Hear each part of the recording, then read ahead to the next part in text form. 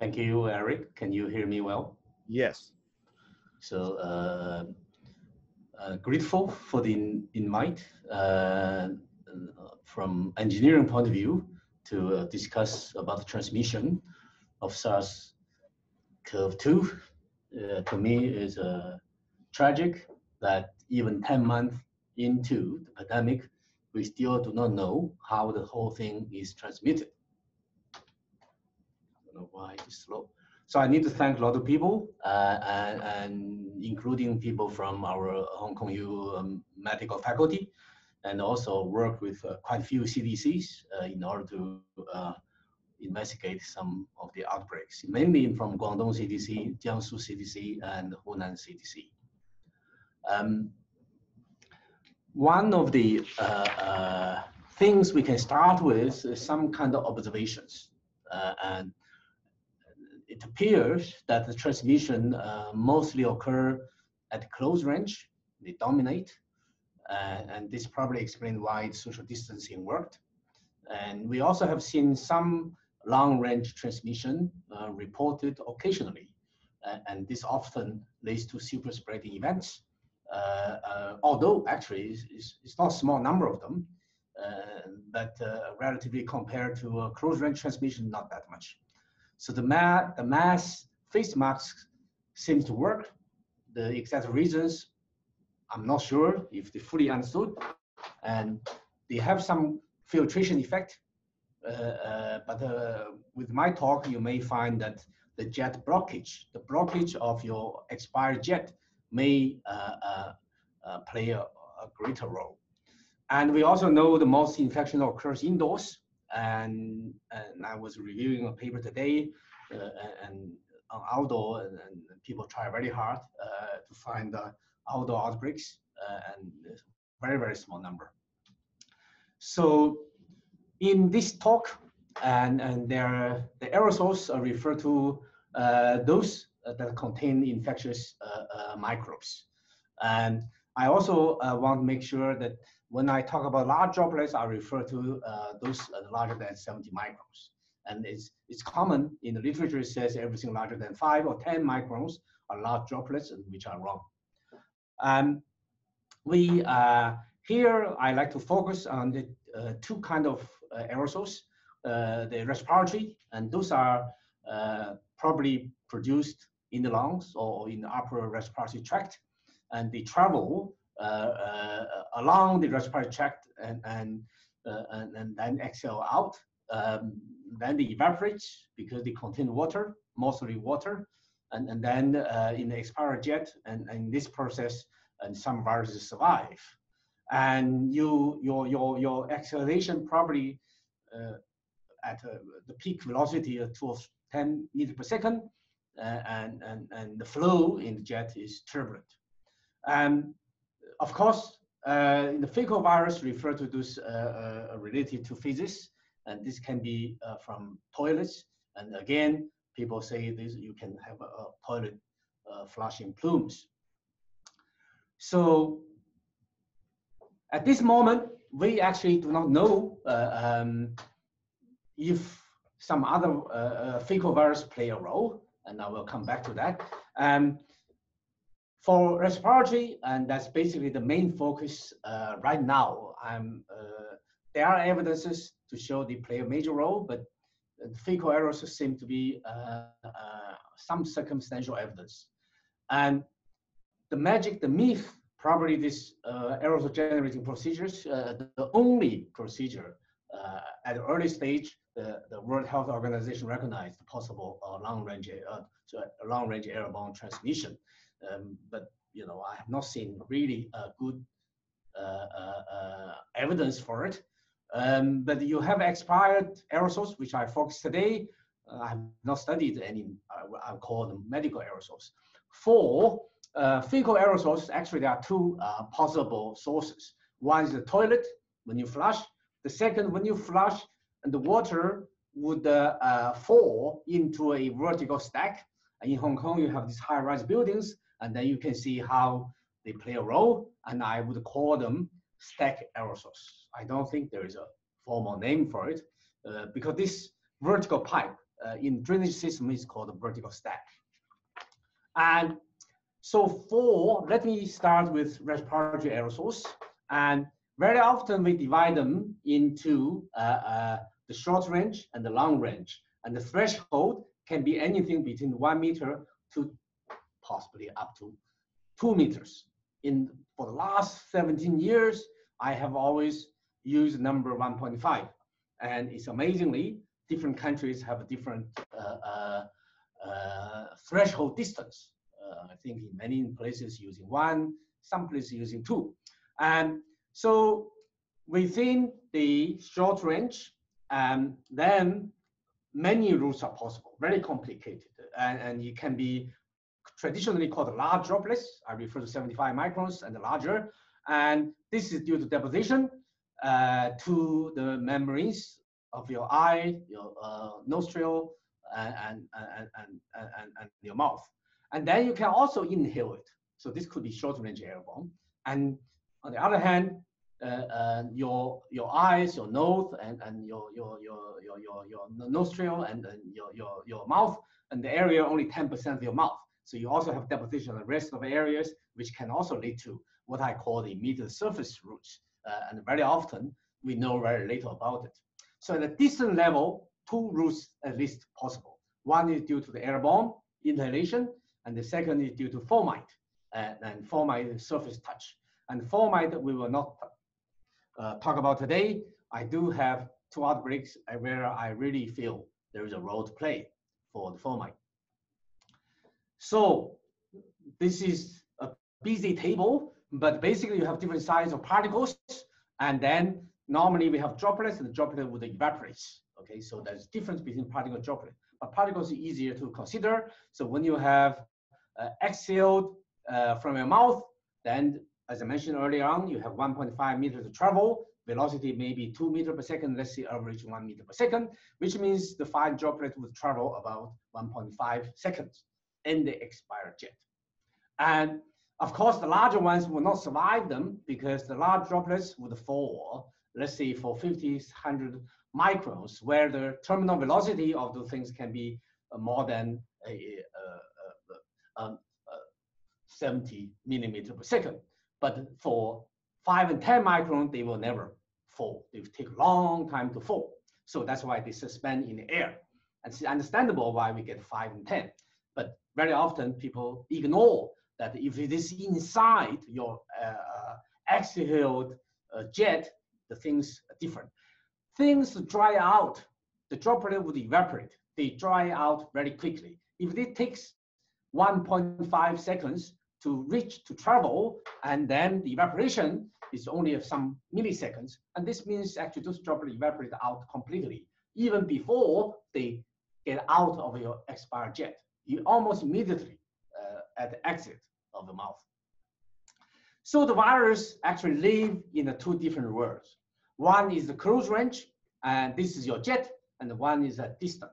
So in the close range, the velocity is higher, and they stay there for a second or something, and for less than 20 microns, they evaporate fully.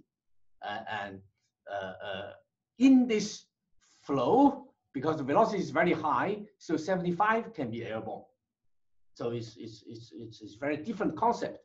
And there's a high concentration around droplets, so greater viability, so there's a higher risk. And then most importantly, the concentration of those gases or fine droplet decays as function 1/d. But if you move your head around and then your jet range is greater, so then it will decay 1/d squared. So it all depends how you do it. So this is very important. And for this range, only 10 micron can be airborne and relatively low exposure. And I believe there's a continuum between the 2.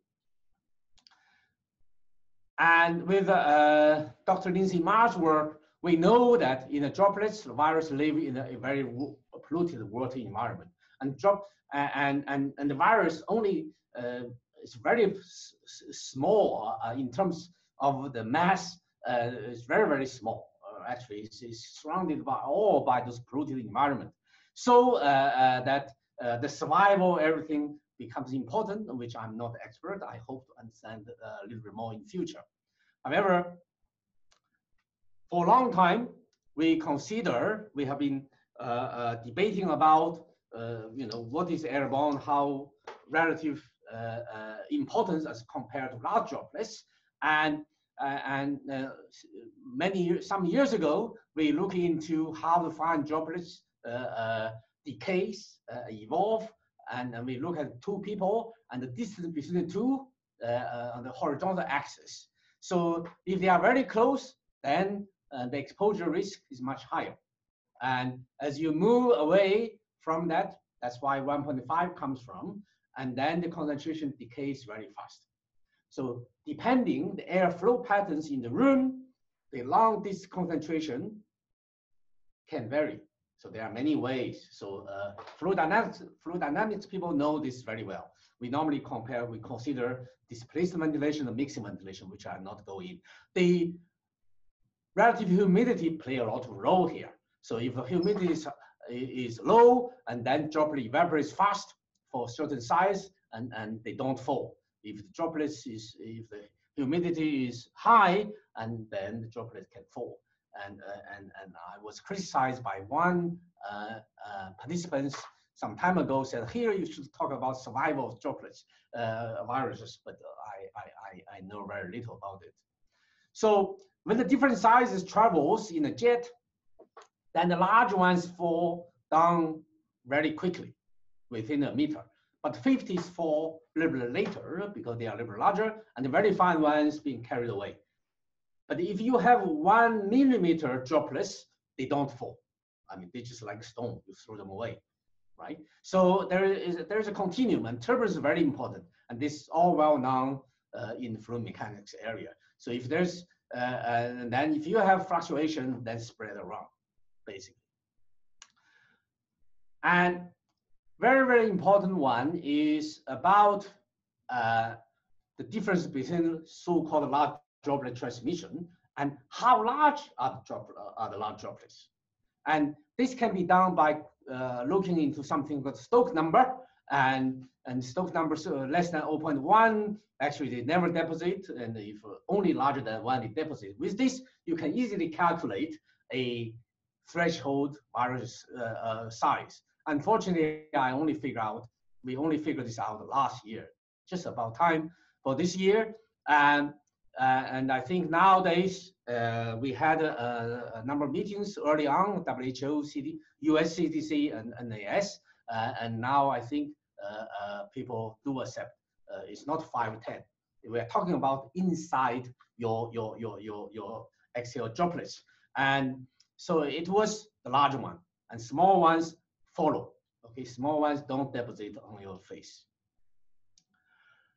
With this background, and we actually simply do, this has nothing to do with COVID-19 at this moment. We compared large droplets and short-range airborne, the ratio between the two, and you find out that as a function of distance, and for coughing and talking, actually they're all less than 1. And this means short-range airborne dominates. And this assumes the concentration of viruses are the same in all sizes of droplets, which obviously are wrong, and which cannot be the case. And so, but for talking, you can see that it's all less than 0.1, and it's only for coughing when you have a distance less than 0.1, very close distance, then the large droplet dominates. I mean, become important, significant. So basically, you can see the large droplets, very difficult to tell. I mean, very difficult to say that they are important. I think from this, one may say that short-range airborne dominates, but you need more work. And this was only from droplets rather than by aerosols. So I'd like to go into 3 outbreaks. So one of them, I think, is a Guangzhou restaurant outbreak. This one, well known for people, our work have not been published. So the family A in the middle came from Wuhan and for a visit. And on the Chinese New Year Eve, January 24th, they had a lunch in this restaurant where they have 2 local Guangzhou families, quiet, and they don't talk that much. then they infected a few people on the two neighboring tables. Amazingly, other tables 217, 218, and 2T04, no customers.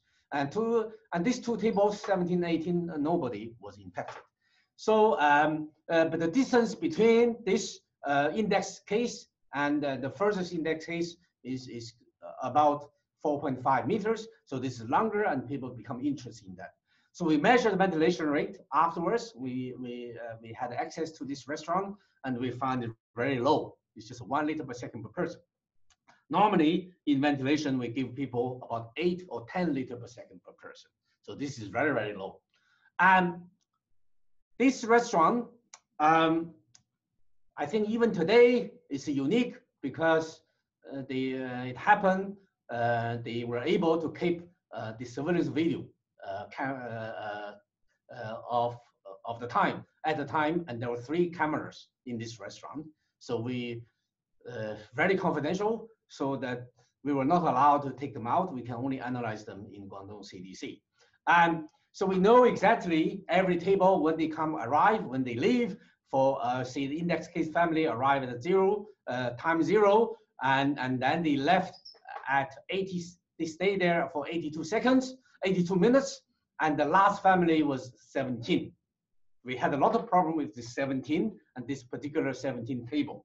And so we know exactly the overlap time and the time they left. Even they left, because ventilation is bad, so the aerosol would still stay inside. So we have to consider the survival of the droplets and also filtration efficiency of those air conditioning units. It took us a little bit of time to realize that. So I don't know. Yeah, it can play. And basically you can calculate, because time I go very quickly to the next outbreak. So this one is interesting. A young man went home on January 24th, just before Chinese New Year, from Changsha to another city in Hunan, and he took 2 buses. One bus for 3 hours, the other for 1 hour. And he infected more on the first bus, the second, less on the second bus. Actually, we also had access to the bus.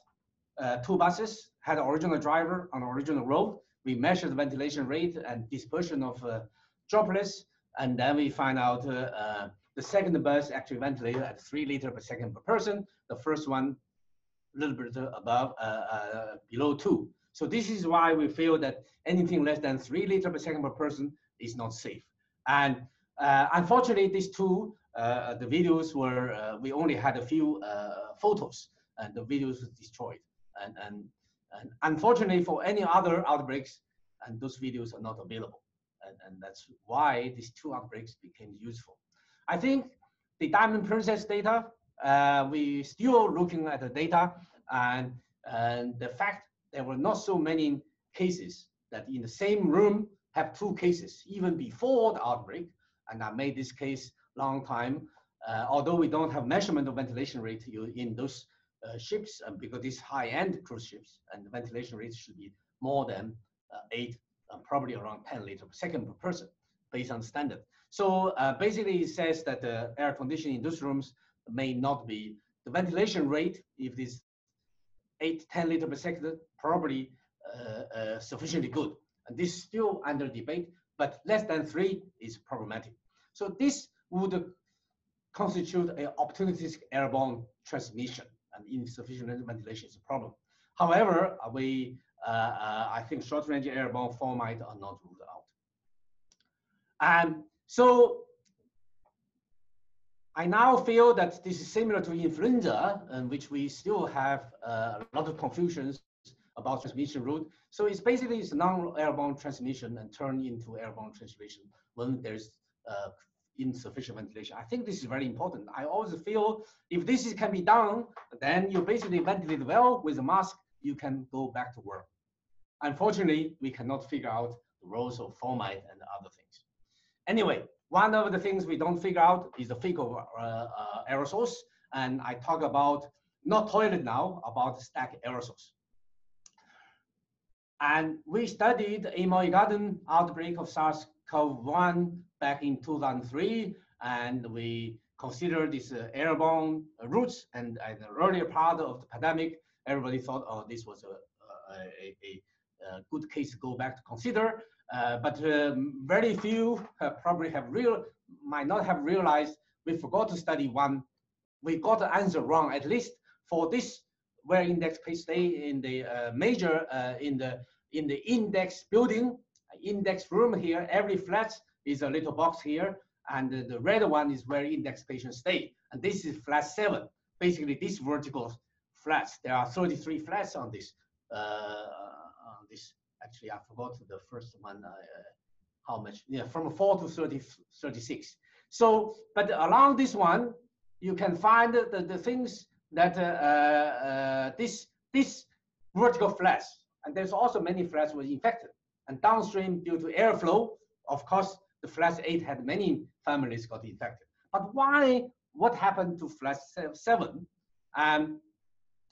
This time in Guangzhou, one of the most important outbreaks, because we were told that this outbreak actually encouraged China CDC to consider this whole thing had the possibility for aerosol transmission. Basically, in a high-rise building of this is 27th floor, 25th floor, and the 15th floor, there is a family, and which in fact 2 families above. In this family, actually all this 5002 to 702, they only use is a very nice room, flat, and they only use the master bedroom. So basically, and they've also detected environmental samples on 1602, a positive sample. And they had 200 samples. I remember when this paper was reviewed, and the reviewer said, why you worry about this outbreak? Only few people infected in Guangzhou at the time. Actually, we also carry out tracer gas studies and on 21st February, and we basically feel that this is due to aerosols through the vertical stack. But the question is, how did the fecal aerosol leak to a flat? In the literature, after 2003 SARS outbreak, people consider due to flushing toilets. Actually, when you flush a toilet, when you flush 1 toilet or 2 toilets, you introduce a kind of pressure inside the vertical stack. And normally, at a high level, they all negative, meaning pressure inside stack negative. It can be as high, high-rise building can be as high as 500, negative 500 or 1,000 Pascal. And this is very high, you know, normally across the door only 2 or 3 or 10 Pascal. So it's negative. If there's anything, they should go into the stack instead of going out. Only at the bottom, you have a little bit kind of positive pressure. And if that's the case, should be lower stories got infected. So this one obviously cannot explain what happened. So Yuguo, you have 2 minutes. Dongyan introduced me to Professor K.Y. Yun, and we study the Leyuan outbreak in Sha-Tian. And in this outbreak, 1 family at 812 flats infected flats 810, 710, 110, 12, and 11, 12. These are huge flats. So then you find out that this flats 10 and 12, they are connected by the pipes. So on the right-hand side, in addition to Amoy Garden, I listed 4 other outbreaks. So they all have a common thing, all right? Only upstory is infected. So for the Guangdong outbreak, it was published some time ago, and then basically we consider it's due to chimney effect. So during non-flushing period, so there's a chimney effect. So the flow goes up, and that's why upstory is infected. If this is true, if you have 4 or 5 outbreaks, and then the question is why not elsewhere? Probably it's difficult to tell. If the fecal aerosols play a role, how about toilet aerosols? So I think better when you go to toilets and you keep your toilet seats clean. You better disinfect toilet clean seats. After all the study, I also think that the current definition of the transmission route is very confusing. And what is airborne? To me, air does not transmit. If the air don't flow, the virus will stay where it is. I mean, you have a little diffusion. So it's the airflow, the inhalation. So maybe people should rethink how do we call those outbreaks, the transmission routes. Airborne transmission, I guess, talked to Don Milton the other day. We actually I changed one. I used to call it airflow transmission, but not air inhalation transmission. Large droplet transmission is even more confusing. It's probably droplet spray transmission. The format, I don't know. For people who don't speak English, format is very difficult to understand. What is this whole thing called format? And probably just surface touch. You focus on more the transfer action focus, and that's very easy, perhaps, to control. Anyway, for respiratory aerosols, I believe in short-range airborne dominates, and only when ventilation is not good, you go to insufficient ventilation. Should be quantified. People really should look into this. And fecal aerosols cannot be ignored based on what we have seen so far. Thank you very much. Eric, back to you. Thank you, Yuguo. It was a fascinating talk. It's something I think that transmission is on a lot of people's minds just in our day-to-day lives. So if anyone has, any of the participants have any questions, please raise your hands. So Darcy Kelly, you should be able to talk if you unmute yourself. Can you hear me? Yes. Yes. Yeah, so I've always been concerned about this last route of transmission. And what's never been clear to me is what the proportion of live virions are. I mean, clearly from the Hong Kong data, it is possible that this is transmitted via the drainage pipes from the toilets. But in the United States, people group tests within a dormitory, for example, to identify community outbreaks. And so I wonder whether there were any direct measurements of the percentage of live virions that could be transmitted via the fecal route, as opposed to just detecting genetic material from dead virions. I hope that was clear.